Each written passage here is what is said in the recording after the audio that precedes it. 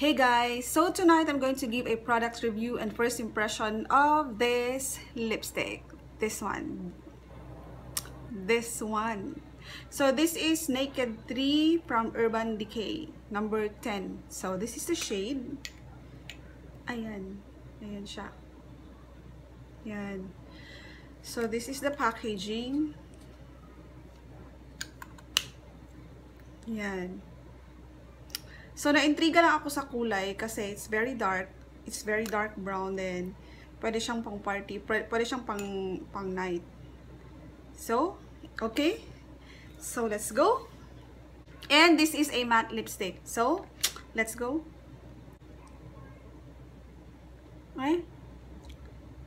Ano siya? Super dry. Actually, super dry niya ha.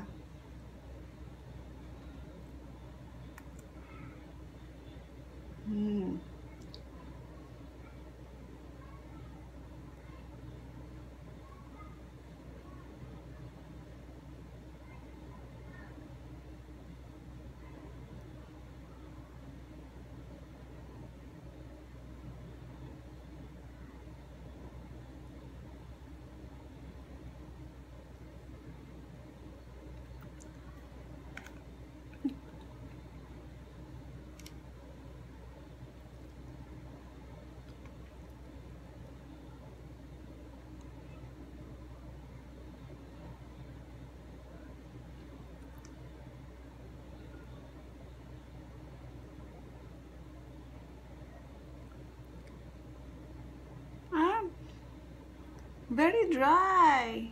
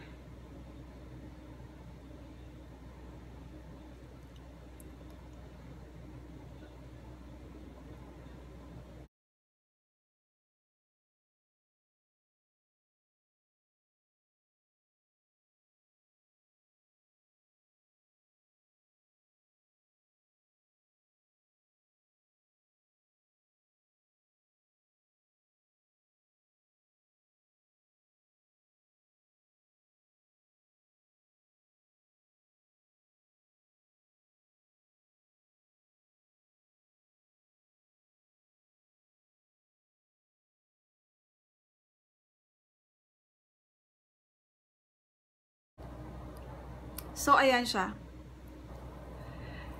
It's super matte na hindi ko maintindihan. Super matte. Napaka-dry niyang ilagay sa lips.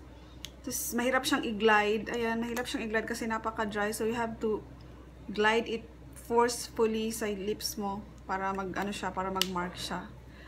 Pero, for me ha, hindi ko gusto ang quality niya. Kasi napaka-dry niya. Although I like matte lipsticks, pero napaka-dry niyang ilagay sa lips. But then, ang shade niya, okay na rin para sa akin ang shade. For nighttime use, ganon. Parang feel kong kumanta ngayon ah. Anyway, 50-50 ako kasi may mga matte lipsticks naman na madali siyang ilagay. Nag-glide lang siya easily. Pero ito mahirap siyang ilagay eh. Yan. Galing ito sa classmate ko sa review center. Then ngayon ko lang talaga siya nagamit. Ngayon ko lang siya nabigyan ng review. So overall,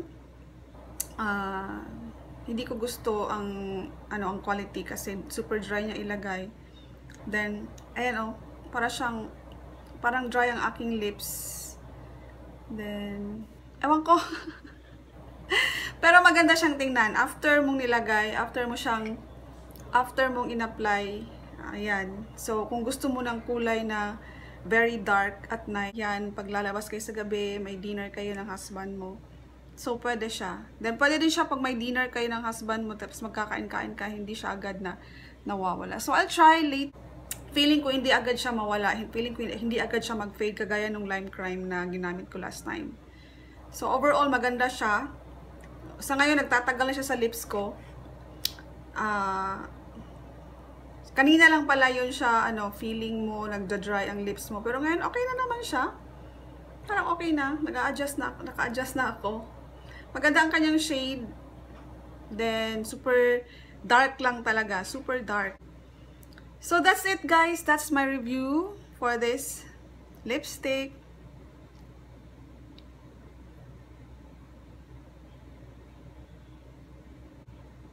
So, that's it, guys. That's my first impression of this Urban Decay Naked 3 lipstick. Matte lipstick.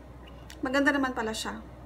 So, hindi ko agad siya burahin kasi kakanta muna ako. Magbibideo okay muna ako. Okay? So, thank you so much for watching, guys. I hope you enjoyed and I hope may idea kayo. I hope I was able to help you through this review. And good vibes lang. Bye! God bless! Anyway, guys, dagdag lang. Lumabas ako ng kwarto and then nagkikilos-kilos ako dun sa labas. Then, maganda naman pala talaga siya kasi after applying, lumabas ako ng kwarto, 'di ba? So, barely, hindi ko na siya maramdaman. So, very light na siya. Very light feeling na siya paglabas ko. Kanina lang pala yun parang tight feeling. Then, after mga ilang minutes, light na ang feeling mo. Hindi ko na nga naramdaman na may lipstick ako paglabas ko eh. So, maganda siya. Upon application lang, mahirapan ka kasi nga super dry ng lipstick, kasi nga super matte siya. But then, after application, nung lumabas ako, barely there ang feeling, super light ang lipstick, then maganda siya. So, thumbs up for the lipstick, and I hope may nakuha kayo sa review na ito. Okay? So, thank you so much for watching once again, and this is Sharon reporting. Anyway, thank you so much, guys. Bye. God bless.